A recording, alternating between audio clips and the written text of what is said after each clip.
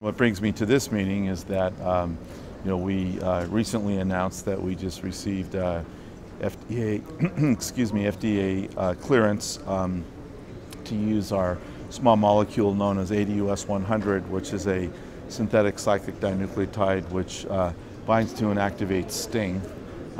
In particular, STING itself in humans there's 5 different alleles, and we showed and published last summer in Cell Reports that the particular synthetic STING agonist that we developed activates all known human STING alleles, and that was in combination with showing very potent activity in aggressive mouse models of cancer, where we could show by local activation of STING within the tumor microenvironment led to development of a T-cell response that was systemically effective.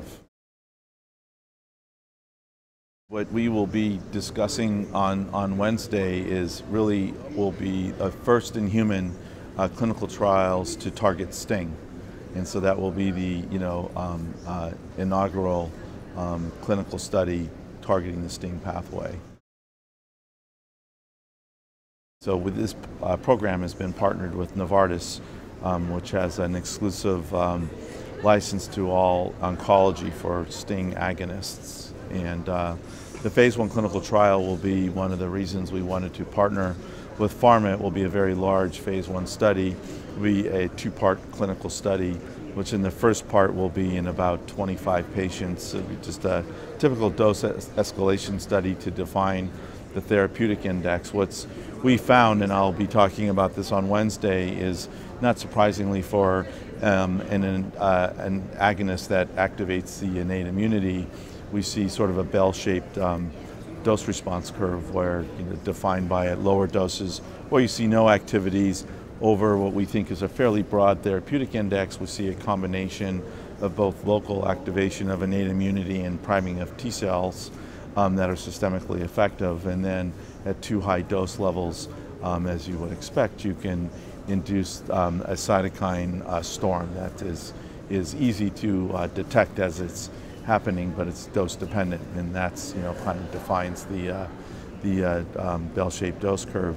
And that will be the first part of the clinical study, is to define what that therapeutic index is.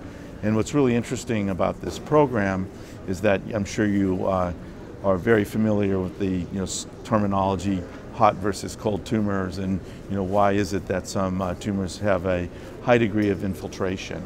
And what's been shown, at least in the melanoma setting, that's due to the tumor-resident phagocytes like macrophages and dendritic cells have an interferon beta transcriptional profile that turns out to be STING dependent. And so really in the second part of this phase 1 study will be segregated into 2 different patient cohorts, each of which have 50 subjects, and they'll be in both UV-induced and non-UV-induced tumors. So UV-induced tumors like subset of Merkel cell, melanoma, squamous cell cancer of the skin, and then non-UV-induced tumors like breast, like for example lymphoma, which is another target that we'll be evaluating this phase 1. And what's through heavy biomarker analysis, what we'll be able to ask the question in the setting of UV-induced tumors like melanoma, do we, for example, induce a higher degree of infiltration, or more importantly, kind of convert a non-inflamed to a T-cell inflamed microenvironment, anticipating that those patients will give a higher response rate than the current 50% or so what's observed with immune checkpoint inhibitors. But from our perspective, it's also very interesting as beyond like non-small cell lung, MSI high, colorectal cancer, melanoma, those are all indications that where immune checkpoints can work as a single agent. In other malignancies with lower mutational burden, you don't see that. And so what's really exciting about this study, we'll begin to ask by activating the STING pathway, will this be an opportunity to convert a non-inflamed tumor microenvironment to an inflamed one, and that will presumably make those patients more responsive to immune checkpoint inhibitors. We were very early into the STING pathway, and it was actually, I won't go into it, a derivative from our other programs, and we were able to get a very early insight why it was such a significant and central node of innate immunity in the setting of cancer, which is absolutely, linked to the development of tumor-specific immunity. And one of the more powerful aspects of this approach is that, we're using a small molecule via activating what's the central node of innate immunity to develop a T-cell response that will be unique between different individuals because we all have unique immune systems. And so this is, we think, a very powerful way to use a small molecule for patient-specific medicine, since we're ostensibly developing T-cells that are unique to a person's unique antigen repertoire. So down the road, you can imagine other formulations, other approaches to deliver these compounds systemically.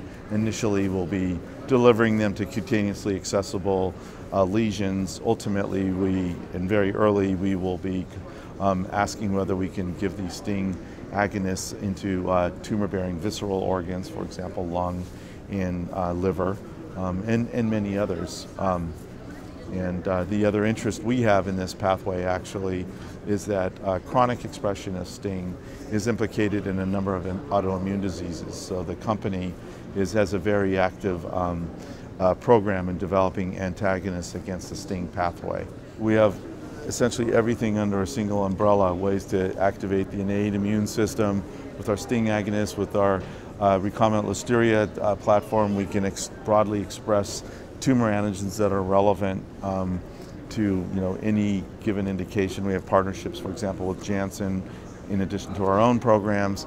And then, of course, with the antibodies, we can modulate those responses. I mean, we all know that immune checkpoint inhibitors are sort of the foundation now of cancer immunotherapy. But again, what's clear in many indications, that's not significant or not sufficient as a single agent. And so there's an absolute requirement, for modifying the tumor microenvironment in addition.